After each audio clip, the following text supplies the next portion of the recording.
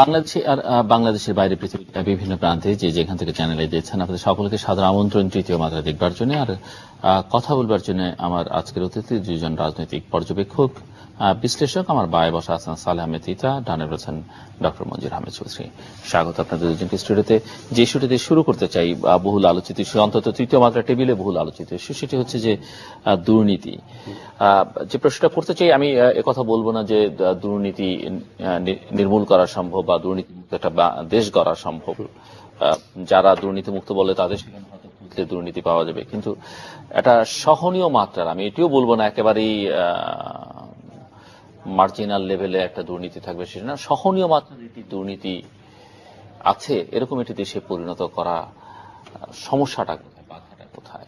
ধন্যবাদ আপনাকে, ধন্যবাদ চ্যানেল আইয়ের অগণিত দর্শক শ্রোতা দেশ এবং বিদেশে। আপনি দুর্নীতি নিয়ে কথা বলতে সুযোগ দিয়েছেন, আপনাকে আলাদা করে ধন্যবাদ। এই দুর্নীতি শব্দটি বন্ধ করা যাবে বা মিনিমাম পর্যায়ে রাখা যাবে, আপনি যেভাবে বললেন, গত বছরের এই দশম সংসদের আগে নবম সংসদের ইলেকশনে আওয়ামী লীগের ইশতেহারের মধ্যে প্রথম 5টি দফার মধ্যে একটা ছিল দুর্নীতি নির্মূল করার। তার পূর্ববর্তী পরপর 5 বছর আমরা ছিলাম দুর্নীতিতে বিশ্ব চ্যাম্পিয়ন। দুর্নীতির সেই বিশ্ব চ্যাম্পিয়ন থেকে ধাপে ধাপে আমরা এখন যে জায়গাটা এসেছি সেটাকে বলে আপনার দুর্নীতি কমেছে, এটা আমি বলি না। ওটা হচ্ছে গিয়ে আপনার ওই প্যারামিটারগুলির হেরফেরের ফলে আমরা কয়েক 4-5টা ধাপ ইমপ্রুভ করেছি বলে সরকার দাবি করছে। কিন্তু আমরা বাস্তবে কি দেখছি? বাস্তবে কি দেখছি, গত সরকারের সময় মাননীয় প্রধানমন্ত্রী সবসময় বলতেন দুর্নীতি দমনকে দুটো কথা বলতেন উনি, আমি দুর্নীতি দমন কমিশনকে শক্তিশালী করছি এবং ইলেকশন কমিশনকে শক্তিশালী করছি। সকল প্রক্রিয়া প্রসেস করেছি, প্রক্রিয়া নিয়েছি এবং তারা যথেষ্ট শক্তিশালী। অথচ ওই দুর্নীতি দমন কমিশনের চেয়ারম্যান সাহেব যখন বলতেন আমরা নখদন্তহীন ব্যাঘ্র, তখন আমরা আর হিসাব করে পেতাম না আসলে আমাদের মাননীয় একটি দেশের প্রধানমন্ত্রীর কথা যদি আমরা বিশ্বাস করতে না পারি, আস্থা রাখতে না পারি, তখন সেই দেশের জনগণের মনে হয় তারা অনেক অভাগা। আমি যাকে আমার প্রধানমন্ত্রী করছি, আমাকে পরিচালনা করার দায়িত্ব দিচ্ছি, তার কথার উপর আমি যখন আস্থা রাখতে পারবো না, তার থেকে অভাগা বা তার থেকে ভাগ্যহত তো কেউ হওয়ার কথা না। তা আমরা সেই ভাগ্যহত, সেই অভাগা যে মাননীয় প্রধানমন্ত্রী বলার পরেও, তৎকালীন মাননীয় প্রধানমন্ত্রী, তিনি এখনো প্রধানমন্ত্রী, যে দুর্নীতি দমন কমিশনকে শক্তিশালী করব, কিন্তু দুর্নীতি শক্তিশালী করা হয়নি। দুর্নীতি দমন কমিশনকে শক্তিশালী করতে হলে শুধু একটা সিদ্ধান্ত দরকার। মাননীয় প্রধানমন্ত্রী কি সিদ্ধান্তটা নিতে হবে? হ্যাঁ, আমি দুর্নীতি দমন করব। উনি যদি সত্যিকার অর্থে দুর্নীতি দমন মিন করেন এবং বলেন, তাহলে এই দুর্নীতি দমন কমিশনের কি আইন, কি এগুলি কি বলেন। কারণ আমাদের দেশের যে প্রেক্ষাপট, আমাদের যে রাজনৈতিক প্রেক্ষাপট, আমাদের আপনার সংসদীয় পদ্ধতি এবং আমাদের সংবিধান প্রণীত যে ক্ষমতা, যেই অফুরন্ত ক্ষমতা আমাদের মাননীয় প্রধানমন্ত্রীর উপরে ন্যস্ত করা হয়েছে, আনপ্যারালাল, পৃথিবীর আর কোথাও নাই। সেই ক্ষমতা বলে এক, এবং উনি এই যে পরিবারতান্ত্রিক একটা রাজনীতির আবহ যে আমাদের বাংলাদেশে ঢুকে গেছে, কেউ এটাকে জাস্টিফাই করার বিভিন্নভাবে চেষ্টা করেন যে সাবকন্টিনেন্টে এটা আছে। তো দেখেন এবার সেই পারিবারিক রাজনীতির আবহ কিন্তু পাকিস্তান থেকেও চলে গিয়েছে। এবার ভারতের ইলেকশন যে চলছে, সেই ইলেকশনেও কিন্তু সেই পারিবারিক আবহ ধুলোয় বুলন্টিত বলে এখন পর্যন্ত প্রতীয়মান, এবং সেটাই অবধারিত বলে সমস্ত ফোরকাস্ট বলছে। তো এই যে পারিবারিক বলয়ের মধ্য থেকে উনি যে আর একটা আলাদা ক্ষমতা ভোগ করেন, আলাদা কন্ট্রোল ভোগ করেন ওনার সমস্ত কিছুর উপরে, ওইরকম একটা পজিশনে থেকে বঙ্গবন্ধু কন্যা হিসেবে উনি যদি মিন করেন যে এই দেশে দুর্নীতি হবে না, তাহলে আল্লাহ রাব্বুল আলামিন ওনাকে সেরকম ক্ষমতা দিয়েছিলেন যে বাংলাদেশে দুর্নীতি থাকার কোনো সুযোগ নাই। এই প্রসঙ্গে আপনাকে একটা কথা বলি, বঙ্গবন্ধুর অনেক কথাই আমরা আসলে আমাদের আলোচনার মধ্যে আমরা আনি না। বঙ্গবন্ধুর কথাগুলো যদি আমরা আলোচনার মধ্যে আনতে পারতাম, তাহলে আমার মনে হয় এই দেশ পরিচালনা, এই দুর্নীতি, এইগুলি অনেক কমে যেত। আমি একটা রেফারেন্স দিই আপনাকে। বঙ্গবন্ধু একবার বলেছিলেন, উনিও ঘুষ, দুর্নীতি এগুলির বিরুদ্ধে প্রচুর যুদ্ধ করেছেন। উনি ওনার একটা বক্তৃতায় একবার বলেছিলেন, ওনার অসমাপ্ত আত্মজীবনীর মধ্যেও সেই লেখাগুলো আছে, যে আমার কৃষক দুর্নীতি করে? নো। আমার রিক্সাওয়ালা দুর্নীতি করে? নো। আমার শ্রমিক দুর্নীতি করে? নো। হ্যাঁ, আমার সাধারণ মানুষ দুর্নীতি করে? নো। তাহলে দুর্নীতি করে কারা? তথাকথিত শিক্ষিত, আমি তাদেরকে বলি কুশিক্ষিত, ইঞ্জিনিয়ার, তথাকথিত ডাক্তার, তথাকথিত যারা পলিটিশিয়ান। তখন পলিটিশিয়ানরা, উনি যখন এই কথা বলেছিলেন তখনকার পরিবেশ কিন্তু পলিটিশিয়ানরা দুর্নীতিবাদ ছিলেন না, যেটা ছিলেন সেটা মানে ওইভাবে সহনীয়, যেটা আপনি বলছেন যে সহনীয় মাত্রা, দুর্নীতি মুষ্টিমেয় সহনীয় মাত্রা ছিল। উনি সেই সময় এই কথাগুলো বলেছেন। সেই বঙ্গবন্ধুর কথাকে ভুলন্টিত করে দিয়ে আজকে আমরা বাংলাদেশ যে দুর্নীতিতে চ্যাম্পিয়ন এবং দুর্নীতি সেবার ব্রত, আপনার যখনই আপনার ইন্টেনশন চেঞ্জ হয়ে যাবে, আবহ চেঞ্জ হয়ে, পার্সপেক্টিভ গুলি চেঞ্জ হয়ে যাবে, এলিমেন্টগুলি চেঞ্জ হয়ে যাবে, আপনার লক্ষ্য যখন অন্যদিকে চলে যাবে, যেমন আপনি কি করে দুর্নীতি দমন করবেন? এবারের সংসদে আমি দেখলাম গত বছর ছিল তার থেকেও বেশি, এবার 172 জন মাননীয় সংসদ ব্যবসায়ী, এবারকার সংসদে 10ম সংসদের 172 জন মাননীয় সংসদ ব্যবসায়ী, এবং তারা কোটিপতির ঊর্ধ্বে। তা আমি একটা জিনিস জানতাম যে একবার যদি মানুষের, আল্লাহ তাআলা তো ধন সম্পদ সকলকে দেন না, ধন সম্পদ খুব বেঁচে আল্লাহ দেন, কাউকে দেন। এক কাপ চা আপনাকে যদি দেই, আপনি স্বাচ্ছন্দ্যে খাবেন। আপনাকে পাশাপাশি একবারে যদি 2 কাপ চা দেই, আপনি, আমার মনে হয় না কেউ স্বাচ্ছন্দ্যে সেটা খেতে পারবে। কিন্তু আমাদের এই মাননীয় সাংসদরা এবং সংশ্লিষ্টরা এবং তাদের প্রভাব প্রচ্ছয় এবং আমাদের সরকারের প্রভাব প্রচ্ছয়, তাবৎ প্রশাসন যন্ত্র এবং সবাই যে দুর্নীতির একটা হরিলুট যেটাকে বলে, যেটা শুরু করেছেন, এর ভবিষ্যৎ শুভ নয়। ধন্যবাদ। শুনবো আরো আপনার কথা। ডক্টর মঞ্জুর আহমেদ চৌধুরীর কথা শুনি একটু। অনেক ইস্যু আনা হয়েছে দুর্নীতি সম্বন্ধে। আমি ফার্স্ট একটু ডিজেগ্রি করবো আপনার সাথে যে মাননীয় প্রধানমন্ত্রী যদি সিদ্ধান্ত নেন এককভাবে, তাহলে দেশে দুর্নীতিমুক্ত হয়ে যাবে, এটা ভাবার কোনো অবকাশ নেই। দুর্নীতি এমন একটা জিনিস, এটা বহু মাত্রিকতা আছে, কথাটাই কিন্তু নীতি। দুর্নীতি শুধুই যে আপনার টাকা পয়সার মাধ্যমেই যে দুর্নীতি হয় তা না, কিন্তু দুর্নীতি অনেক রকমের হয়। কোন কোন দুর্নীতি আছে এখন যেটাকে আপনি দুর্নীতি বলছেন, হয়তো আর এক সময় আর এক সমাজে সেটা কোনো দুর্নীতি বলে গণ্য নাও হতে পারে। এটা একটা জটিল বিষয়। এইখানে আর একটা জিনিস, যে আগের যুগের পলিটিশিয়ানরা দুর্নীতিবাজ ছিলেন না, এ ধরনের একটা কথা আসে, কিন্তু সে সময় তাদের দুর্নীতি করার প্রয়োজনীয়তা হতো না। আপনি দেখবেন যে মোনায়েম খানের যতগুলি মন্ত্রী ছিল সবাই অটোমেটিক্যালি প্লট পেয়ে গেছে। আপনি এই যে আমাদের শেরে বাংলার একজন ভাগ্নে মন্ত্রী ছিলেন, তার 27টা বাড়ি ছিল। সুতরাং এই যে প্রক্রিয়া, এই প্রক্রিয়া আপনার এই নতুন না। দুর্নীতি একটা প্রাচীন রোগ, এর চিকিৎসাও হবে কঠিন এবং বহুমাত্রিক হতে হবে। অর্থাৎ দেশে আইনের শাসন যদি আপনি প্রতিষ্ঠিত না করতে পারেন, তাহলে কিন্তু দুর্নীতি আপনি দমন করতে পারবেন না। এবং আরেকটা জিনিস, মাইনে করা লোক দিয়ে কিন্তু দুর্নীতি দমন হয় না। দুর্নীতিটা এমন একটা জিনিস যেটা সমাজের সকলের ভিতরে এক ধরনের প্রতিরোধ বা রেজিস্ট্যান্স থাকতে হবে, যে আমি ঘুষ দিবও না, ঘুষ দিয়ে আমি প্রতিহত করব। আপনি যেমন ট্রাফিক পুলিশ যখন ঘুষ খায়, আমরা কি 5 জন দাঁড়িয়ে যদি সেখানে ক্যামেরাটা, মোবাইল ফোনের ক্যামেরাটা নিয়ে আমরা যদি দাঁড়াই, কিংবা একজন কাস্টমস অফিসার যখন ওপেনলি ঘুষ খাচ্ছে এই আপনার কাস্টমস হাউসে, আমরা কি সেখানে যাই? নাগরিকরা কি সেখানে তার কোনো প্রতিরোধের ব্যবস্থা করি?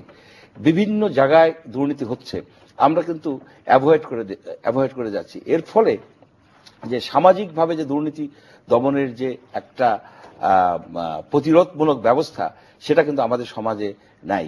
এ ব্যাপারে প্রধানমন্ত্রী নিশ্চয়ই এ বিষয়ে নেতৃত্ব দিতে পারেন, কিন্তু তার একক চেষ্টায় দুর্নীতি দমন হবে না। আর একটা জিনিস আপনি দেখুন, যে আমরা দুর্নীতি দমন ব্যবস্থাটাকে এমন একটা কায়দার মধ্যে নিছি, ওই যে আপনার স্টিকার থাকে না, ধরো যদি পারো। 11 লক্ষ সরকারি কর্মচারী, সরকারি কাজেই তো বেশি দুর্নীতি হয়, এটাই আমরা ধরে নেই, রাইট? এখানে 11 লক্ষ, তাতে কতজন দুর্নীতি দমন কর্মচারী আপনার আছে? দুর্নীতি দমনের দায়িত্ব সকল মন্ত্রণালয়ের, সকল দপ্তরের, সকল অধিদপ্তরের, সকল প্রতিষ্ঠানের। এখানে আজকে যদি ধরুন একটা অধিদপ্তরে দুর্নীতি হয়, সেটাকে আমরা কি করতেছি, দুর্নীতি দমন কমিশনে রেফার করে দিচ্ছি, যাও দুর্নীতি দমন কমিশন তুমি এদেরকে ধরে বিচার আচার করো। কিন্তু সেই অধিদপ্তরের যে অধিকর্তা, যে ডাইরেক্টর, তাকে কি আর কোনো জবাবদিহিতার মধ্যে আনা হচ্ছে? হচ্ছে না। কিন্তু যদি সেখানে একটা অর্গানাইজেশনে দুর্নীতি হয়, তার মূল দায়িত্বই এসে পড়বে সেই অর্গানাইজেশনের যে প্রধান ব্যক্তি, এবং যে দুর্নীতি করছে তার ঊর্ধ্বতন কর্মকর্তাকে আইনের আশ্রয় আনতে হবে, কোন রকমের পানিশমেন্টের আওতায় আনতে হবে। তাহলে দেখা যাবে কি সকল জায়গায় দুর্নীতি কমে আসছে। একজন সচিবের বিরুদ্ধে মামলা হয়েছে, অনেকে কিন্তু খুব আনন্দ প্রকাশ করছেন, কিন্তু সেখানে খবরটার ভিতরে কিন্তু আরো কয়েকটা বিষয় আছে। সেটা দেখা যাচ্ছে যে আরো 20 জনের বিরুদ্ধে মামলা করার পারমিশন দেওয়া হয় নাই। অর্থাৎ কে পারমিশন দিল না? তাদের বিরুদ্ধে যে চার্জশিট আনার পারমিশন দিল না আরো 19 জন কিংবা 20 জনের বিরুদ্ধেও যে তদন্ত কর্মকর্তা, সে তাদেরকেও রিকমেন্ড করেছিল এদের বিরুদ্ধে মামলা হবে, বেছে বেছে একজনকে দেয়া হলো। এই যে এই ধরনের একটা ফ্লড, একটা এই সিস্টেমটা কে ডিসিশন নিল? যে তদন্ত কর্মকর্তা, যাকে তদন্ত করতে দেওয়া হয়েছে, তিনি নিঃসন্দেহে বিজ্ঞ, নিঃসন্দেহে তিনি এ বিষয়ে যথেষ্ট তথ্য কালেক্ট করেছেন, করার পরে তিনি প্রেজেন্ট করেছেন যে এই 20 জনের বিরুদ্ধে মামলা হতে পারে। তো দেখা গেল কি একটা কমিটি কিংবা উচ্চ পদস্থ কোন লোকজন আছে, তারা বললো যে না, এর দুর্নীতি তুমি বলেছো ওরা দুর্নীতি করেছে, কিন্তু মামলা করা যাবে না। এখানেই তো আপনার সব ডিফিটেড হয়ে যাচ্ছে আপনার সকল রকমের প্রচেষ্টা। সেই জন্য দুর্নীতি বিরুদ্ধে আমাদের যে প্রতিরোধ গড়ে তুলতে হবে, সেটা সামাজিকভাবে হতে হবে, সেটাকে আরো ব্যাপক করতে হবে। এই যে একটা জিনিস মনে হয় না যে বাংলাদেশে আসলে এখন দুর্নীতিটা মানে সামাজিকভাবে একটা অ্যাকসেপ্টেড বিষয় হয়ে দাঁড়িয়েছে, অ্যাকসেপ্টেবল বিষয় হয়ে দাঁড়িয়েছে, যে এটিকে কেউ আর ঘৃণার চোখে সেই অর্থে দেখেন না। মানে সামাজিক ঘৃণা বা পারিবারিক ঘৃণা, যে একটা লোক করাপ্ট লোক, তার ফ্যামিলিতে তাকে সম্মানের চোখে কেউ দেখে না, বরং অনেক ক্ষেত্রে এনকারেজ করা হয় বা দুর্নীতি করতে বাধ্য করা হয় পারিবারিক পরিবেশ থেকে কিংবা সামাজিক একটা পরিবেশ থেকে।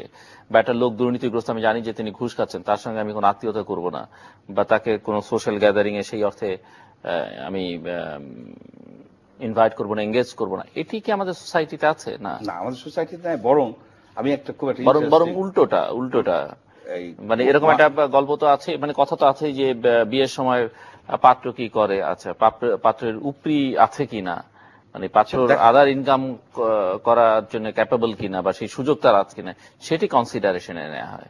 আমার একটা ইন্টারেস্টিং একটা গল্প, সেই 1/11 এর সময় একজন পলিটিশিয়ানের বিরুদ্ধে একটা ছোট্ট একটা সংবাদ উঠলো যে ওনার কাছে 63-62 কোটি টাকা আছে।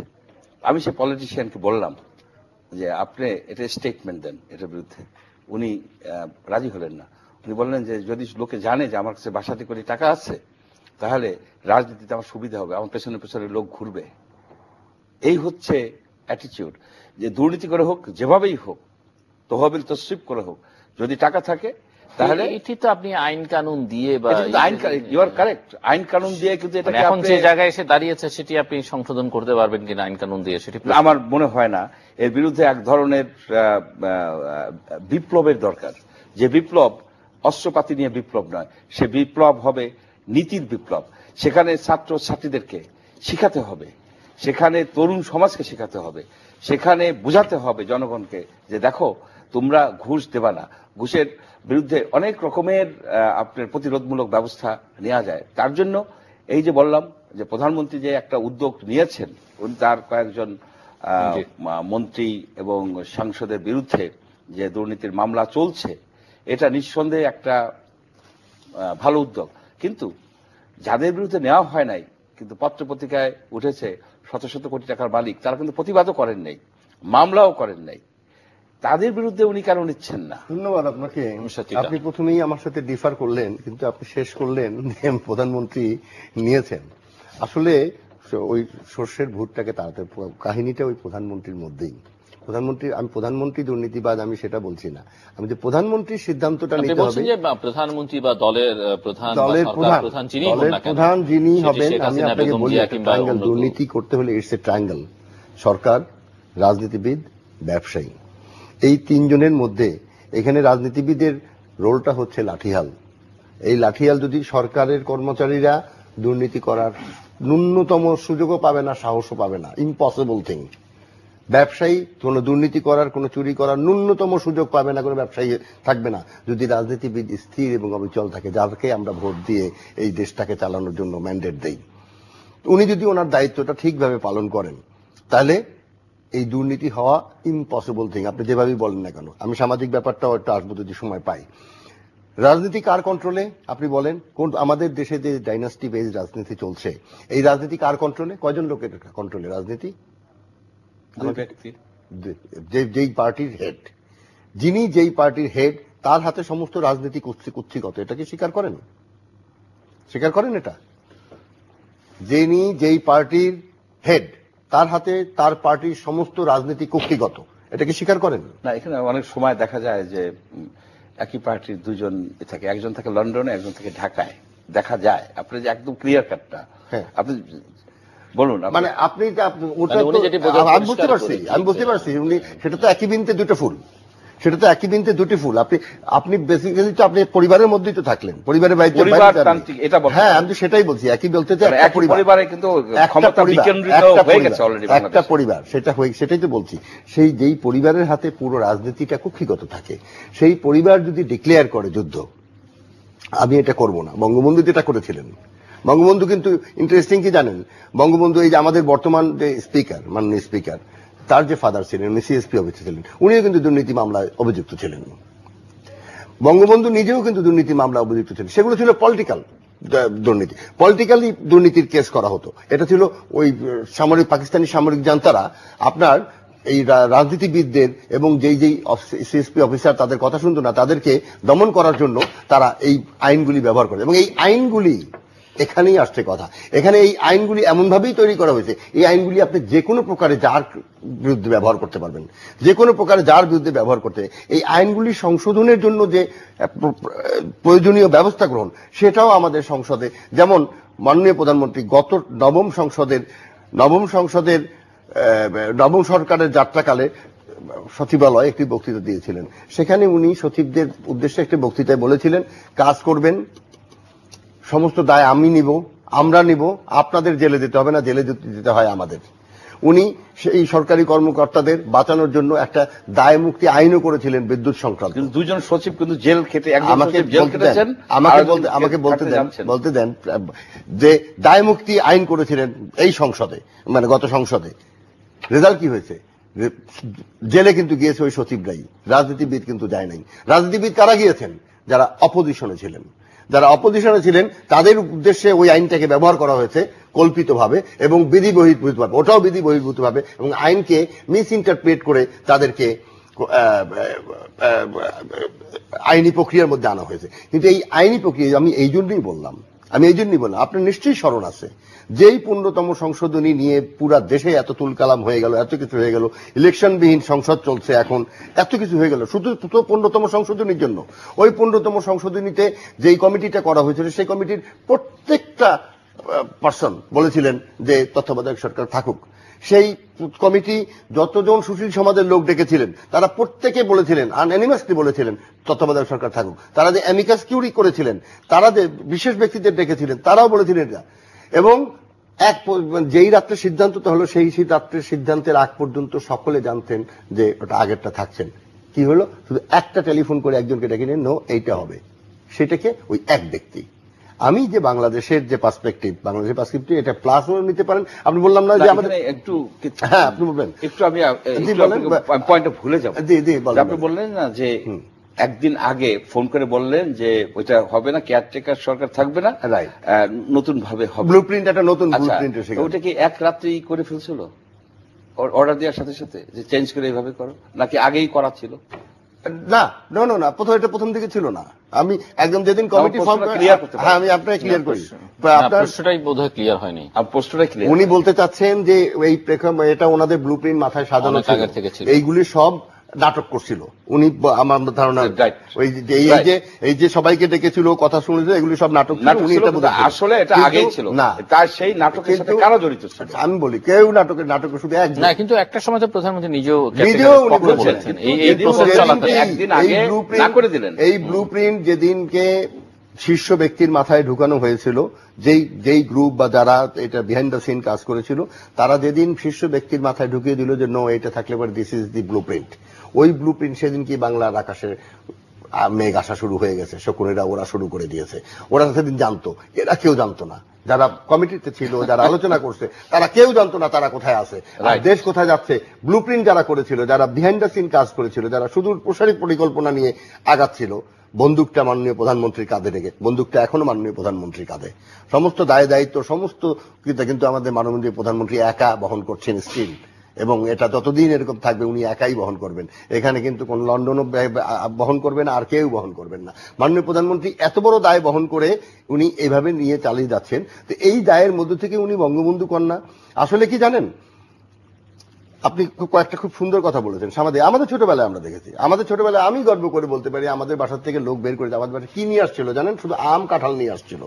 আমার আব্বা গভর্নমেন্ট অফিসার ছিলেন, আম কাঁঠাল নিয়ে আসছিল, ওকে জাস্ট বের করে দিয়েছিল বাসার থেকে, ও গেট থেকেই ঢুকতে পারে নাই, বের করে দিয়েছিল। তো পরে এসে আবার বলছিল যে ওই সেই ইত্যাদি সেগুলি, আম কাঁঠাল নিয়ে গেলেও তাকে বাসায় ঢুকতে দেওয়া হতো না। আগে ওই বাড়ি ঘুষখোর, ওই বাড়িতে কেউ যাবা না, এটা আমাদের ছোটবেলা আমরা নিজেরা দেখছি। আর সেটা তো দিল্লুর ভাই চমৎকার করে বললেন যে এখন পাত্রের উপরই কত, পাত্রের পোস্ট কি, কি কোন পোস্টে ঘুষ বেশি সেই পাত্রের দাম বেশি। হ্যাঁ, তো এই যে সামাজিক অবক্ষয়, এই সামাজিক অবক্ষয় কে দূর করবে? এই সামাজিক অবক্ষয় দূর করবে রাজনীতিবিদ। কিন্তু রাজনীতিবিদ তার কাজ না করে, রাজনীতিবিদ উনি তার ব্যবসায়িক কাজ করছেন, রাজনীতিবিদ তার পজিশন ঠিক রাখার জন্য ওই এক কর্তা ব্যক্তির মনস্তুষ্টির কাজ করছেন, এবং যার ফলে আপনার দুর্নীতি দূর হওয়া তো দূরের কথা, দুর্নীতি রন্ধে রন্ধে রন্ধে রন্ধে প্রবেশ করে যাচ্ছে, এবং এমন ভাবে এটা সামাজিক। অন্য আরেকটা প্রসঙ্গে যেতে চাই, দুর্নীতির পাশাপাশি আমরা যে বিষয় নিয়ে আরো প্রায় প্যারালালি কথা বলেছি, সেটি হচ্ছে দেশের আইন শৃঙ্খলা পরিস্থিতি, মানবাধিকারের প্রশ্ন। সেই জায়গাটাতে পরিস্থিতিটা কি দেখেন আপনি? যদি কম্পেয়ার করেন বাংলাদেশের সাথেই, যদি বাংলাদেশের আপনি কম্পেয়ার করেন যে গত 5 বছরে কি ছিল, এখন কি হচ্ছে, এখন আইন শৃঙ্খলার সবচেয়ে বড় অবনতির সিমটমটা হচ্ছে গুম এবং হত্যা পরে লাশ পাওয়া যাচ্ছে, অনেক ক্ষেত্রে লাশ পাওয়া যাচ্ছে না, অনেক ক্ষেত্রে গুম হয়ে যাচ্ছে, পাওয়া যাচ্ছে না। এটা গুম কিন্তু হত্যার থেকেও বড় একটা কঠিন একটা জিনিস, সেটা হচ্ছে কিন্তু। এবং কয়েকশো, প্রায় 400-র মতো আইন সালিসি কেন্দ্র একটা হিসাব দিয়েছেন যে 490-এর মতো গুম হয়েছে গত 5 বছরে। তার ভিতরে 24 জনের মতো ফিরে এসেছে, তার ভিতরে কিছু লাশ পাওয়া গেছে, কারো হদিসই পাওয়া যায়নি। এটা চিলিতে কিন্তু এই ধরনের ঘটনা একবার ঘটেছিল অ্যালেনদের সময়। তারা আপনাকে একটা পয়েন্ট যোগ করে দিই আপনার এই কথাটার সাথে, এই যে 490 জন বা 590 জন বা 450 জন, এর মধ্যে কি 10 জনের নাম বের করা যাবে তারা নিখুঁত মানুষ ছিলেন? 10 জন সেটা কিন্তু আপনার নিখুঁত মানুষ ছাড়া, আপনি নিখুঁত যে আইনের শাসনের প্রশ্ন বললে তার কি এখানে জীবিত থাকার কোনো অধিকার নাই?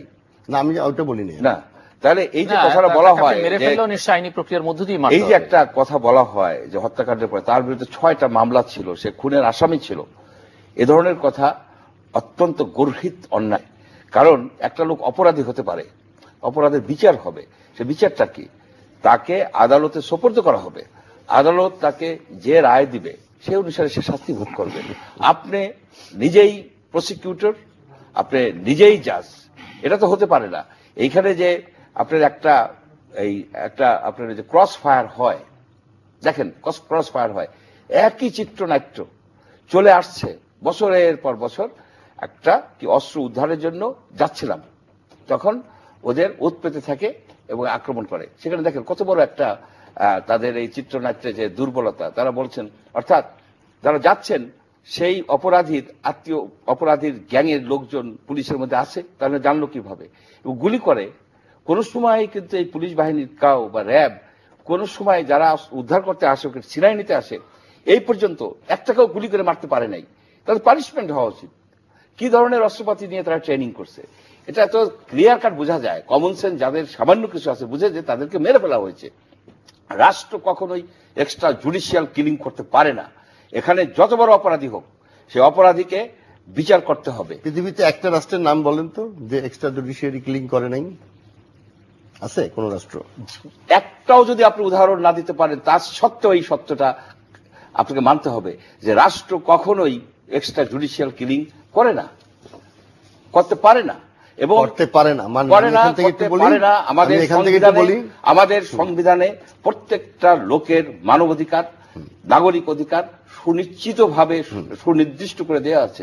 এখন একটা লোক অপরাধী, তার নামে 10টা মামলা আছে, তাকে কি আপনি ধরে নিয়ে মেরে ফেলবেন? হতে পারে না। তাকে আপনি বিচারে সমর্থ করবেন, তার যদি ফাঁসি হয় ফাঁসি হবে, তার যদি যাবজ্জীবন কারাদণ্ড হয় কারাদণ্ড হবে। তার জন্য আদালত আছে, আদালতের উপরে আপনার আস্থা রাখতে হবে, তা না হলে রাষ্ট্র ব্যবস্থা ভেঙে যাবে।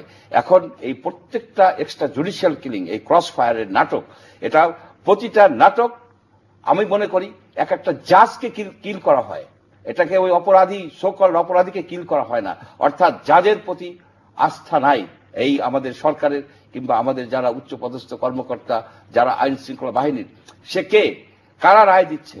এখন যখন আপনার একটা লোকের মৃত্যুদণ্ড ঘোষণা করা হয়, তখন তার বহু রকমের সেফগার্ড আছে, তার এক্সামিনেশন হয়, ক্রস এক্সামিনেশন হয়, অ্যাপিল করার সুযোগ থাকে, রিভিউ করার সুযোগ থাকে, ইভেন রাষ্ট্রপতির কাছে তার অ্যাপিল করার সুযোগ থাকে।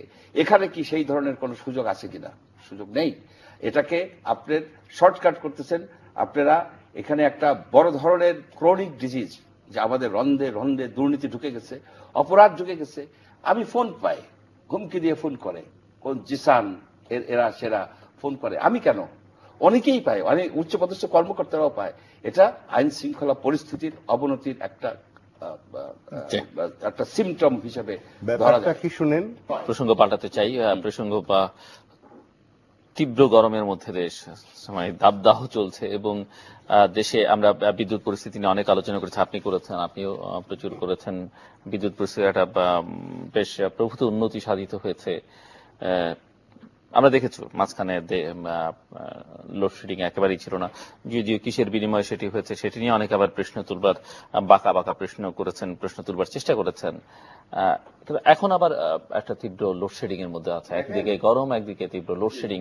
এটি কি আসলে মানে বিদ্যুৎ পরিস্থিতির উন্নতি হয়েছে, কিন্তু আমাদের যে চাহিদা আসলে সেই চাহিদা অনুযায়ী যোগান দিচ্ছে, সে কারণেই সমস্যাটা নাকি? বলে না, যদি আপনার লক্ষ্য যদি স্থির না করতে পারেন, আপনি যে কনসার্ন লোক যদি টোটাল জিনিসটা না বোঝে, বা তাকে এই করবে যেই কনসার্ন লোকগুলো, তারা যদি পরিষ্কার না, প্রথম ব্যক্তি যদি দুর্নীতিমুক্ত না হয়, প্রথম ব্যক্তি যদি দুর্নীতিমুক্ত মানে উনি দুর্নীতিবাজ তা না, উনি যদি বললি না বলেন আন্ডার এনি সার্কামস্টান্সেস মানে জিরো টলারেন্স, এটা যতক্ষণ না বলবেন, আপনি দেখেন আপনার পরিষ্কার মনে আছে এই হাতির ঝিলে কত বড় প্রোগ্রাম হলো, বঙ্গবন্ধু কনফারেন্স হলে কত বড় প্রোগ্রাম হলো, 10,000 মেগাওয়াট বিদ্যুৎ প্রোডাকশনের পূর্তি উপলক্ষে রাষ্ট্রের কত টাকা খরচ করা হলো, কত আনন্দ উদযাপন করা হলো, সাকসেসের স্টোরি বলা হলো, টকশোতে এগুলি ভেসে গেল।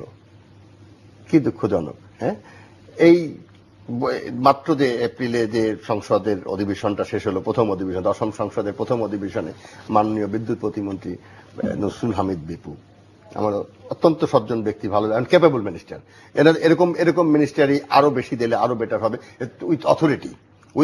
তার অথরিটি কতটুকু আছে আমি জানি না। উনি সংসদে উপস্থাপন করলেন আজকে বাংলাদেশে সর্বোচ্চ বিদ্যুৎ উৎপাদন হয়েছে 7,100 মেগাওয়াট, এবং সেটা ফলাও করে সমস্ত নিউজে। আমি উৎসব করলাম গত টার্মে ইলেকশনের আগে রাজনৈতিক বৈতরণী পার হওয়ার জন্য 10,000 মেগাওয়াট বিদ্যুৎ যোগ্যতা আমরা অর্জন করছি, 10,000 মেগাওয়াট বিদ্যুৎ প্রডিউস করার ক্যাপাসিটি উই হ্যাভ ডান। কি হলো? আর উনি এই সংসদে আইসা, এটা পূর্ববর্তী সংসদের কথা বলতেছি আমি, পরবর্তী সংসদে আইসা সংসদে দাঁড়ায়, এটা তার রেকর্ডেড, এটা তার কাউ উল্টাতে পারবে না, উনি বললেন আজকে সর্বোচ্চ বিদ্যুৎ উৎপাদিত হয়েছে 7,100-200 এরকম কতটাই ছিল। আর আপনি যেটা বললেন যে এই যে ডিমান্ড অ্যান্ড সাপ্লাই, ওই জায়গা থেকে মাথাই নেয় না, আমাদের ফার্টিলাইজার বলে, মানে আমাদের প্রত্যেকটা সেক্টরে ডিমান্ড অ্যান্ড সাপ্লাই যেভাবে তৈরি হয়, যে ওইগুলি ভিতরের খবর না জানে সে বুঝতেই পারবে না যে কিভাবে এই ড্রেনেজ এবং এই স্যাবোটাজগুলি বাংলাদেশের হয়ে যাচ্ছে, এবং সেটা ধরার জন্য যে ক্যাপেবল ব্রেন দরকার, যে ক্যাপেবল লোকগুলি দরকার, ডাই হার্টেড লোক দরকার, ডিভোটি লোক দরকার, যার নিজের কোনো খেয়ালই থাকবে না। যেই দেশের মাননীয় সংসদ বা মেয়র বা কেউ হলফনামা দেন, আমি মানবতার সেবার জন্য শপথ নেন, আমি সেবা করার জন্য, ইলেক্টেড হওয়ার পরে শপথ নেন, আমি সেবা করার জন্য এই করব, আমি অনুরাগ এবং বিরাগের বর্ষবর্তী হইব না, এবং এগুলি করেন, উনি সাইন করেন, হলফনামা দেন।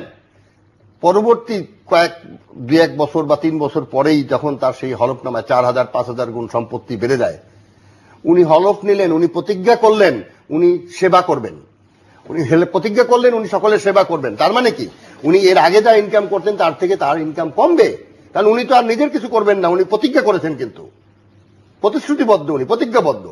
কিন্তু বিচিত্র এই দেশ, ওনার ইনকাম 4000-5000 গুণ বাড়ে, আবার যখন সেটা নিয়ে দুদক ধরে, যেটার কথা সূত্রপাত আজকে উঠেছে, তখন আবার বলে আমার ভুল হয়েছিল, আমার হলফনামা পাল্টে দেবে।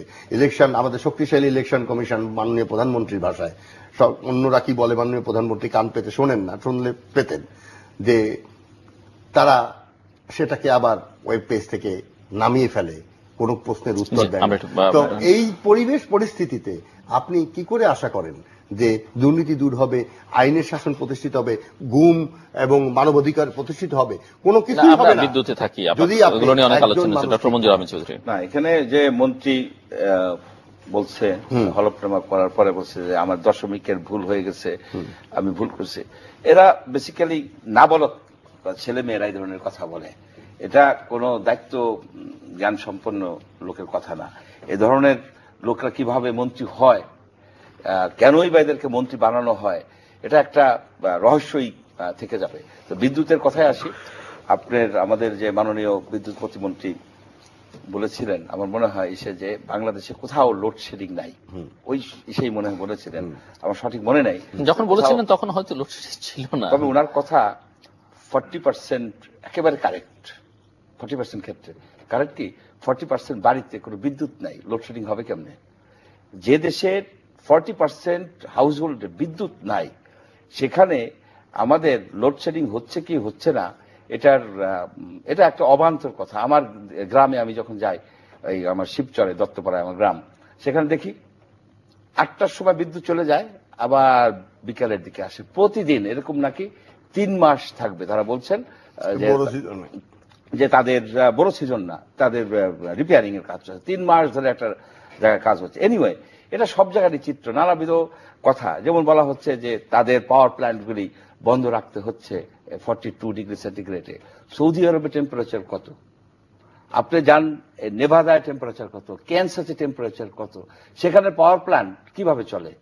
সেখানে যেখানে টেম্পারেচার 40, ওই যে পাকিস্তানের টেম্পারেচার হাই টেম্পারেচার, সেখানে পাওয়ার প্ল্যান্ট 42 ডিগ্রি সেন্টিগ্রেডে উঠলে পাওয়ার প্ল্যান্টকে ঠান্ডা রাখতে হয়। এসব কথা কোথায় এরা, মানে জনগণকে এরা ভাবে বোকা। তাহলে তুমি সেই পাওয়ার প্ল্যান্ট কেন কিনছো, যেখানে 42 ডিগ্রি সেন্টিগ্রেড হয়ে গেলে পাওয়ার প্ল্যান্টকে ঠান্ডা করতে হবে, 1 ঘন্টা অন্তর অন্তর বন্ধ রাখতে হবে? নানাবিধ ধোঁকাবাজি কথা। এখানে মূল যে সমস্যা, সেই সমস্যাটাই হচ্ছে বিদ্যুৎ নিয়ে এক ধরনের গেম হচ্ছে, খেলা হচ্ছে। এখানে দেখেন বিদ্যুৎ করিডোর দেওয়া হবে, বলা হলো 4000 বিঘা জমি ভারতের ভিতরে বিদ্যুৎ, যে একটা করিডোর হবে, ভারতের নর্থ ইস্টে যে বিদ্যুৎ হবে সেটা তাদের মেইনল্যান্ডে আনার জন্য আমাদেরকে একটা ইলেকট্রিসিটি করিডোর দিতে হবে, তাতে 4000 বিঘা জমি চলে যাবে। এই বিদ্যুৎ উৎপাদন হবে খুব সম্ভব আমাদের এই নদীর বাদ দিয়ে। যেমন আপনার এই যে আজকে যে তিস্তা নিয়ে যে সমস্যা, এখানে ভারত প্রায় 5 থেকে 7000 মেগাওয়াট বিদ্যুৎ উৎপাদনের জন্য সেই run of the flow power plant করতেছে। না না, তিস্তাতেই আছে, তিস্তাতে। আমি সেটা পরে আসতেছি। আমাদের এই যে অভিন্ন নদী, সেই অভিন্ন নদীতে আপস্ট্রিমে ড্যাম করে বিদ্যুৎ উৎপাদন করে আমাদের জমির ভিতর দিয়েই তাদের আর এক অঞ্চলে নিয়ে যাবে। কিন্তু আমরা একবার বলবো না আমাদের কিছু বিদ্যুৎ দাও, বলার সাহস নাই। বলে পেতেও পারি কিছু। এটা সেই প্রাচীন সেই কবিতার মতো, আমারই বধুয়া আনবাড়ি যায় আমারই আঙিনা দিয়া। আমরা আমাদের অত্যন্ত উন্নত মানের কয়লা আছে, সেই কয়লা দিয়ে আমরা বিদ্যুৎ উৎপাদন করব। বিদ্যুতের খরচ হবে প্রতি কিলোওয়াট আওয়ারে 2.5 টাকা। কয়লা তো আমরা রেখে দিচ্ছি সেই কয়লা নেক্সট জেনারেশনের জন্য কয়লা আমরা রেখে দিচ্ছি। এটা মাননীয় প্রধানমন্ত্রী বলেছেন। আমি মাননীয় প্রধানমন্ত্রীকে আবারও বলতে চাই, এটা একটা অত্যন্ত আত্মঘাতী ভুল সিদ্ধান্ত। এই সিদ্ধান্ত একটা জেনারেশনকে তিনি বিদ্যুৎ থেকে বঞ্চিত করতেছেন। যারা এই বিদ্যুৎ নিজস্ব কয়লা উৎপাদন থেকে কয়লা থেকে বিদ্যুৎ উৎপাদন করতে দেয় না, তারা জাতির শত্রু। আপনি দেখুন, আমি কিছুক্ষণ আগে ফোন করেছি এই প্রোগ্রাম করার আগে, আমাদের এক বন্ধু ডক্টর আনসার করেন, এনভায়রনমেন্টালিস্ট, তিনি খুবই চিন্তার ভিতর আছেন। কারণ সেখানে নাকি এই মহেশখালী এরিয়ার লোক, মহেশখালীতে সেখানে 10,000 মেগাওয়াট বিদ্যুৎ উৎপাদন করা হবে, ডিপ সি পোর্ট, ওখানে সব বড় বড় মাদার ভেসেল আসতে পারবে কয়লা নিয়ে। রামপাল প্রজেক্টটা সরে যাচ্ছে, যেখানেই যাক না কেন সেখানে প্রায় 70% জমি নিয়ে নেওয়া হবে মহেশখালীর, নিয়ে সেখানে বিদ্যুৎ উৎপাদন করা হবে বিদেশ থেকে কয়লা এনে। অথচ নিজেদের দেশে কয়লা দিয়ে সেখানে বলা হচ্ছে যে আমাদের জমি নষ্ট হবে, আমাদের জমি নষ্ট হয়ে যাবে 4 স্কয়ার কিলোমিটার জায়গায়। কিন্তু ডক্টর আনসারুল করিম আমাকে কিছুক্ষণ আগে বললেন যে তার ওখানে 30 স্কয়ার কিলোমিটারের জমি নষ্ট হবে যদি এই পাওয়ার প্ল্যান্টগুলি করা হয়। সেখানে 3 লক্ষ লোক, সে 3 লক্ষ লোকের 2 লক্ষ লোকই আপনাকে ডিসলোকেটেড করে ফেলতে হবে। কি অদ্ভুত যুক্তি! নিজের কয়লা উৎপাদন করতে গেলে কিছু জমি নষ্ট হবে বলে আমি করতেছি না, আমি সেখানে পাওয়ার প্ল্যান্ট করব, কয়লা রাখবো, ইত্যাদি ইত্যাদি করে আর একটা ফার্টাইল এরিয়াকে আমি নষ্ট করব। এখন এটা হচ্ছে আত্মঘাতী আমাদের সিদ্ধান্ত। আমাদের জাতীয় স্বার্থে বিদ্যুতের বিষয় একটা শো হতে পারতো, আমি ইনপুট দিতে পারতাম যে আমাদের কোল বেস এটা নিয়ে কি নাটকটা হচ্ছে। না, আমি যেটা বলতে চাচ্ছি যে বিদ্যুতের বিষয়, বিদ্যুৎ হয়ে গেছে, এখন যেহেতু আমাদের চাহিদা আছে সেখানে একটু একটু করে দেয়া হবে, একটু একটু করে চাহিদা পূরণ করা হবে, পূরণ করে মাঝখান দিয়ে বিদ্যুৎ ব্যারন, বিদ্যুতের উপর ভিত্তি করে কোটি কোটি টাকা কামিয়ে নিয়ে যাবেন, তাদের সম্পদের পাহাড় গড়বেন। অথচ লক্ষ লক্ষ তরুণ বিদ্যুতের অভাবে গ্রামে গঞ্জে ছোট কোনো কারখানা গড়ে তুলতে পারবে না। হাজার হাজার শিশু, লক্ষ লক্ষ শিশু বিদ্যুতের অভাবে ঠিক মতো পড়াশোনা করতে পারবে না। বিদ্যুৎ আর উন্নয়ন সমার্থক, কিন্তু এই যুগে সেই বিদ্যুৎকে আটকিয়ে রেখে কার স্বার্থে আমরা এটা করছি? আমরা করছি খুব সম্ভব একটা প্রতিবেশী দেশের স্বার্থে। সেই প্রতিবেশী দেশ, তাদের স্বার্থ আছে, তারা বিদ্যুৎ উৎপাদন করবে ভুটানে হাজার লক্ষ লক্ষ মেগাওয়াট, সেগুলোর মার্কেট তারা এখানে ক্রিয়েট করে রাখতেছে। কারণ আমরা একটা বড় জাতি, কিন্তু there is a huge demand for electricity. সেটা যদি এখন আমরা নিজেরাই পূরণ করে ফেলি তাহলে তো আর সেই সাপ্লাই দিতে পারবে না। আর বিদ্যুৎ হচ্ছে, electricity is a continuous production commodity, এটাকে স্টোর করে রাখা যায় না, এটা উৎপাদন করলে সাথে সাথে দিতে হয়। ধন্যবাদ। আসলে মানে বিদ্যুৎ,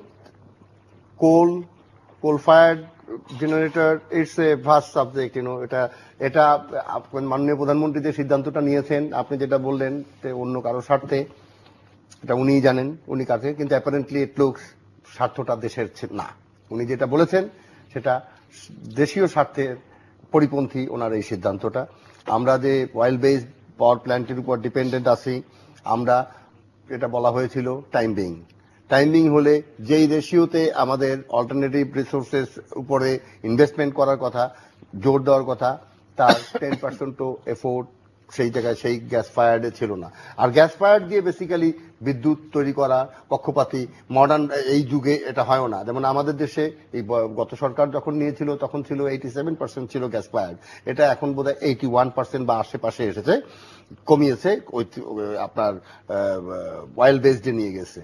কোল ফায়ার্ডে নিতে হলে যেটা আপনি জানেন যে আমাদের দেশের যে কোলটা, এই কোলটা it is one of the best coal in the world, one of the, এটা সালফারের পরিমাণ অনেক কম, এটার পলিউশন কম হবে, অনেক কম। এটা নিয়ে পরিবেশবাদীরা যেই ধরনের বিভিন্ন ধরনের কথাবার্তা উঠিয়েছেন, কথাবার্তাগুলি আমার কাছে, আমি অত বিজ্ঞ না, তাদের কথা, এই যুক্তিগুলি আমার কাছে খাপ খায় না যে এই পরিমাণ জমি গেলে। জমি আমার যে বঙ্গোপসাগরে, আমার এই যে মনপুরার এখানে যে নতুন দ্বীপ উঠেছে, আনবিলিভেবল। মানে বাংলাদেশের আর একটা অংশ উঠেছে সেখানে। এটা পৃথিবীতে যুগে যুগে যুগে যুগে, আজকালকে একটা ভূমি, আল্লাহ না করুক, একটা ভূমিকম্প হবে, সব উল্টাপাল্টা হয়ে সব চলবে। ভবিষ্যৎ কি হবে, ভবিষ্যৎ আমাদের হাতে, আমি প্ল্যানিং এ নিব। কিন্তু আমরা করি কি, খোদার উপরে খুদগারি করতে যাই। এগুলি হয়েছে এই বিভিন্ন যে বেশি আতেল যারা, বেশি শিক্ষিত যারা, আমি তাদেরকে সবাইকে সম্মান করি এবং বিনয়ের সহিত বলি যে বেশি জ্ঞানও আবার অনেক সময় পীড়ার কারণ হয়ে দাঁড়ায়, আবার আর অল্প জ্ঞান তো পীড়ার কারণ অবশ্যই। তা আমি সেই অল্প জ্ঞানের মধ্যে, তো আমি পীড়ার মধ্যে আর গেলাম না। কিন্তু আমি এইটুক বুঝি যে আমাদের কোল থাকতে অন্য কোল এনে, এই যে কোল ফায়ারের এই যে একটা প্রসিডিউর চলছে, এটা রাষ্ট্রীয় স্বার্থে না। এক। 2 নম্বর, আমি আপনার দুইটা ছোট্ট কথা বলে আমি সুযোগ নিই যে আমাদের বরিশালে এবার আবার আর একজন মাননীয় মন্ত্রী হবে, সংসদ সদস্য হবেন। এবার যারা কন্টেস্টেন্ট হবেন, আমি অনুষ্ঠানের মাধ্যমে সকলের কাছে, বরিশালবাসীর কাছে আমি আবেদন জানাই, তারা যেন একটা জোর দাবি তোলেন। তার প্রথম এজেন্ডা হবে যে বরিশালে ভোলার শাহবাজপুরের গ্যাসটা আনার প্রজেক্টটাকে এগিয়ে নেওয়া। এটা আনলে পরে বরিশালে যে আপনাদের এই যে অয়েল বেজ, এই প্রবলেমগুলি থাকে না, সরকারের এই জায়গায় কেন মাথা গেল না? ওখান থেকে 37 কিলোমিটার পাইপলাইন টেনে এনে বরিশালের যে আপনার গ্যাস টারবাইন পাওয়ার প্ল্যান্টটা আছে, ওটা টেনে দিলে ওখানে 250-300 মেগাওয়াট গ্যাস ফায়ার পাওয়ার বিদ্যুৎ করা যায়। ন্যাশনাল গ্রিডও টানতে হয় না, কোনো কিছু করতে হয় না, এভরিথিং রেডি, এবং 2 টাকা প্লাস মাইনাসে হয়। আর আপনি যেটা বলছেন যে কোল ফায়ার্ড গ্যাস বিদ্যুৎ 2 টাকা 2.5 টাকা না, কোল ফায়ার্ড বিদ্যুতের দাম পড়ে 6 টাকা 7 টাকা না, ইম্পোর্টেড কোল 5 to 7 টাকা। আমি বলছি দেশীয় কোল ব্যবহার করে। আর দেশীয় কোলের ব্যাপারে যেটা আমি লাস্ট যেটা বলতে চাই, যে আমাদের সরকারের একটা খুব সহজ একটা বুদ্ধি, যেমন পিপিপি নিয়ে যে কথা, যে পিপিপির সাথে আমি এইটা রিলেট করেছিলাম আপনার অনুষ্ঠানের মাধ্যমে, আমি আবার বলি, আমাদের 485টা বা 487টা উপজেলা আছে। এইটাকে আপনি ভাগ ভাগ করে, আমি একটা চার্টও করেছিলাম। এই চার্টটা করে মনে করেন 400টা সেন্টার করে দিলাম। এমন কোন উপজেলা নাই যেখানে বিদেশি লোক নাই। বাংলাদেশের এখন বিদেশে কাজ করে না এমন কোন উপজেলা নাই, প্রবাসে কাজ করে না। 400টা কোম্পানি করব আমি। 400টা কোম্পানি করে ওই এলাকার ডিমান্ড এন্ড সাপ্লাই বেস করে 5, 10, 20, 30 megawatt, on an average 20 megawatt. 400টা into 20 megawatt, 8000 megawatt. আজকে 42 বছর বসে আমরা ওদিনকে মাননীয় সংসদে বললেন আজকে আমরা 7000 কত করেছি 42 বছর বসে। এই 8000 মেগাওয়াট বিদ্যুৎ প্ল্যান্ট তৈরি করতে আমাদের কোল বেসড, তাতে আমাদের ইকোনমিতে ফ্লোটা কি আসবে? এই যে এই কোলের ট্রান্সপোর্টেশন, এই যে বিদ্যুতের এই কোম্পানিগুলি চালানোর প্রচুর এমপ্লয়মেন্ট জেনারেশন হবে, বিদ্যুৎ প্রোডাকশন হবে অ্যাট এফেক্টিভ রেটে, এবং দেশের স্বাবলম্বিতা আসবে। এই সমস্ত দেশীয় স্বার্থে, দেশীয় প্রযুক্তি দিয়ে, এবং এখানে যেটা মেইন কথা ছিল, এই পাওয়ার প্ল্যান্টগুলি আমরা ইম্পোর্ট করবো না। আমরা এক সেকেন্ডে পাওয়ার প্ল্যান্টগুলি আমরা 5 থেকে 30 মেগাওয়াট পর্যন্ত 2টা করে পাওয়ার প্ল্যান্ট ইম্পোর্ট করে মেশিন টুলস ফ্যাক্টরিতে পাঠিয়ে দেবো। ওখানে ডিসমেন্টেল করে বলবো বাংলাদেশে ওই লোক যথেষ্ট আছে, তারা ওইগুলি ট্রু কপি তৈরি করবে। পাওয়ার প্ল্যান্ট একবার ইম্পোর্ট করবো, বাকিগুলো সব বাংলাদেশে বানাবো, এবং বাংলার মাটিতে বাংলার রিসোর্স দিয়ে, বাংলার জেনারেটর দিয়ে এই বিদ্যুৎ সমস্যা সমাধান করতে 6 months to 1 year more than enough time. এই সমস্ত 9-6 করার কোনো প্রয়োজন পড়ে না। ধন্যবাদ আপনাকে। ধন্যবাদ। দর্শক, অনুষ্ঠানের শেষ প্রান্তে তৃতীয় মাত্রা সম্পর্কে আপনারা লিখতে পারেন ডাকে, ইমেলে, SMS এর মাধ্যমে, ইন্টারনেট, আমাদের অফিসিয়াল ওয়েবসাইট অথবা সোশ্যাল নেটওয়ার্কগুলোতে যেসব পেজ রয়েছে সেসব পেজে আপনারা আপনাদের মতামত রাখতে পারেন। আর 16258 নাম্বার SMS করতে পারেন। যে কোনো সেলফোন থেকে SMS করবার সময় টিম লিখে স্পেস দিয়ে আপনার মতামত পাঠিয়ে দিতে পারেন। আপনাদের মতামত আমাদের অনুষ্ঠান তৃতীয় মাত্রা আপনি দেখতে পাবেন না প্রতি বৃহস্পতিবার এবং শুক্রবার বাংলাদেশ আমরা দুটোই, বুধবার দুপুর 11:30 এবং শুক্রবার দুপুর 1:05 দেখবার আমন্ত্রণ রইল। তৃতীয় মাত্রার এই পর্বটি আপনার সেলফোন থেকে শুনতে পারবেন 16258 নাম্বারে ডায়াল করে। আর চ্যানেলের পর্দার পাশাপাশি দেখতে পাবেন ফেসবুকে, ইউটিউবে এবং tritiyomatra.com-এ তৃতীয় মাত্রার এই পর্বটি এবং পুরনো পর্বগুলো। ডক্টর মঞ্জুর চৌধুরী এবং মিস্টার সালামের অসংখ্য ধন্যবাদ আপনাদের দুজনকেই। দর্শক মণ্ডলী, আমরা কথা বলছিলাম বাংলাদেশের দুর্নীতি পরিস্থিতি নিয়ে। একেবারে হঠাৎ করে দুর্নীতি মুক্ত হয়ে যাবে বা দুর্নীতি একেবারে নিম্নতম পর্যায়ে চলে যাবে বা খুব কম মাত্রার দুর্নীতি আছে এমন দেশে বাংলাদেশ পরিণত হবে, এটি আমরা স্বপ্নে তো ভাবি না, দুঃস্বপ্নেও ভাবি না, ভাবতেও চাই না। কারণ সে ভাববার মতো পরিস্থিতি অবকাশ আসলে আমাদের নেই। বাস্তবতা হচ্ছে এটি। কিন্তু যেটি আমরা দেখছি যে সেটি হচ্ছে যে দুর্নীতি সমাজের রন্ধ্রে রন্ধ্রে প্রবেশ করেছে। একটা সময় মনে হতো যে এটি কেবলমাত্র যিনি কোনো প্রতিষ্ঠানের প্রধান, কোনো পরিবারের প্রধান কিংবা রাষ্ট্রের প্রধান, সরকারের প্রধান চাইলেই বোধহয় এটি অনেকখানি কমিয়ে আনতে পারেন। হ্যাঁ, সেখানে হয়তো মাত্রা কিছুটা কমিয়ে আনতে পারবেন, কিন্তু যে জায়গায় সে দাঁড়িয়েছে সেখানে আসলে কোন দুর্নীতি দমন কমিশন, কোন আইন কানুন দিয়ে এই দুর্নীতি রোধ করা বাংলাদেশে এখন আর সম্ভব নয়। যেটি এখন দরকার সেটি হচ্ছে একটি তীব্র সামাজিক ঘৃণা তৈরি। যদি আমরা সেটি করতে না পারি, যদি আমরা আমাদের শিশুদেরকে সেভাবে তৈরি করতে না পারি, সেই ভ্যালুসগুলো তাদের মধ্যে না দিতে পারি, যদি আমরা পারিবারিকভাবে দুর্নীতির স্পর্শ আছে যেসব বিষয়গুলো সেগুলোকে পরিহার করতে না পারি, তাহলে এটি নিয়ন্ত্রণ করা খুবই দুরূহ হবে। এবং এর জন্য যেটি দরকার যে সেটি আমাদের পারিবারিক, সামাজিক এবং কোন কোন ক্ষেত্রে ধর্মীয় মূল্যবোধগুলোকে পুনঃপ্রতিষ্ঠা করা বা ফিরিয়ে আনা খুবই জরুরি। দেশে আইন শৃঙ্খলা পরিস্থিতি নিয়ে কথা হয়েছে। কেউ কেউ হয়তো বলবেন যে অন্য যে কোনো সময়ের চাইতে হয়তো পরিস্থিতিটা ভালো, কেউ কেউ বলবেন আগের চাইতে অনেক খারাপ। কিন্তু যেটি খুবই উদ্বেগের সেটি হচ্ছে যে অপহরণ এবং গুম। কেউ হত্যাকাণ্ডের শিকার হলে, ইভেন যদি ক্রস পার হয়ে, যেটি নিয়ে কথা হয়েছে এখানে মানবাধিকার লঙ্ঘিত হচ্ছে কি হচ্ছে না, হয়তো হচ্ছে, হয়তো কারো ভাষায় যে মানবাধিকার না গুরুত্বপূর্ণ না দানবাধিকার গুরুত্বপূর্ণ, কিন্তু অপহরণ গুম কিন্তু যে কোনো কিছু চাইতে ভয়ঙ্কর। কারণ একজন মানুষ যদি অপঘাতে মৃত্যুও হয় তাহলে হয়তো তার পরিবারের সদস্যরা জানতে পারে তিনি কবে মারা গেলেন, কিভাবে মারা গেলেন। কিন্তু একজন অপহরণ হয়ে গেলে, গুম হয়ে গেলে, তাকে যদি খুঁজে না পাওয়া যায়, একটি পরিবার তার স্বজনদের কিন্তু দিনের পর দিন, মাসের পর মাস, বছরের পর বছর অপেক্ষার প্রহর গুনতে হয়। এবং তাদের অনেক ধরনের বৈষয়িক, আর্থিক, সামাজিক জটিলতার মুখোমুখি হতে হয়, যেটি একটি অস্বাভাবিক বা স্বাভাবিক মৃত্যু হয়েছে এরকম জানবার পরে যেটি হয় না। কাজে এই বিষয়টিতে খুবই কঠোর একটা মনোভাব নেওয়া দরকার সরকারের। এবং এর সঙ্গে অনেকে সরকারের সংশ্লিষ্টতা, রাষ্ট্রের প্যাট্রোনাইজেশনের কথা বলে থাকেন, সেটিও খুবই অনৈতিক হবে যদি এর থেকে আমরা আমাদেরকে বের করে না আনতে পারি। দেশের বিদ্যুৎ পরিস্থিতি, এটি আসলে সামাল দেওয়া খুবই দুরূহ একটি ব্যাপার, কারণ আমাদের চাহিদা অনেক বেশি। উন্নতি বা বিদ্যুৎ উৎপাদন যতই করি না কেন, চাহিদার সঙ্গে সামাল দিয়ে চলা খুবই কঠিন। এবং যদি শাস্তি দেবার জন্য এখন যে লোডশেডিং হচ্ছে সেটি হয়ে থাকে বা বোঝার জন্য হয়ে থাকে, সেটিও বোধহয় খুব একটা মানবিক ব্যাপার হবে না।